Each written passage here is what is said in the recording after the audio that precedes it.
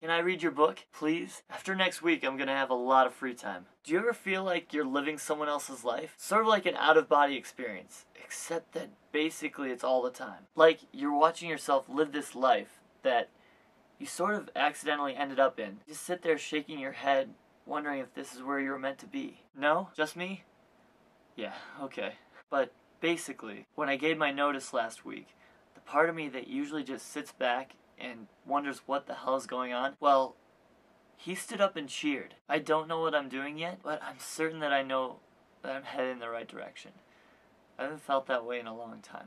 I told my mom that I quit, and she said, well, I certainly hope you don't think you're moving back in with us.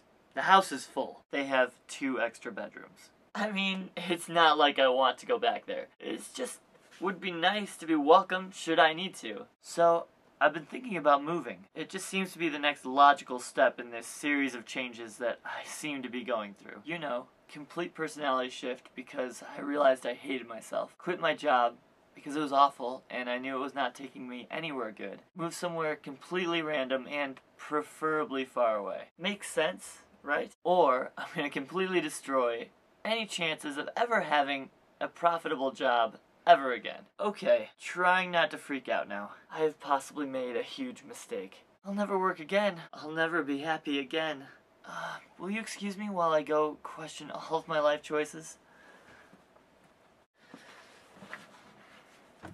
Okay, I'm not moving. That's just too much insanity for my life right now. I'll stay here in this apartment for the rest of my life. I wasn't in Colorado for that long, but I think your dramatics wore off on me. Thanks a lot. One of the assistants at work is completely convinced that I quit my job so that I could move to Colorado and be with you. That actually does make some sense. I mean, I go on vacation to visit you, come back, and 5 days later I quit my job? Yeah, I could see how she would get that impression. Then again, this is the same woman that thought you were my girlfriend. I tried to tell her, but no. She asked completely serious if I was gonna invite her to our wedding. She's like an embarrassing aunt who's constantly trying to throw me together with random girls. You're just the flavor of the month, I guess. Last month, it was her niece Elaine. I could never date a girl named Elaine. Reminds me way too much of Seinfeld. And on that wonderful note, bye.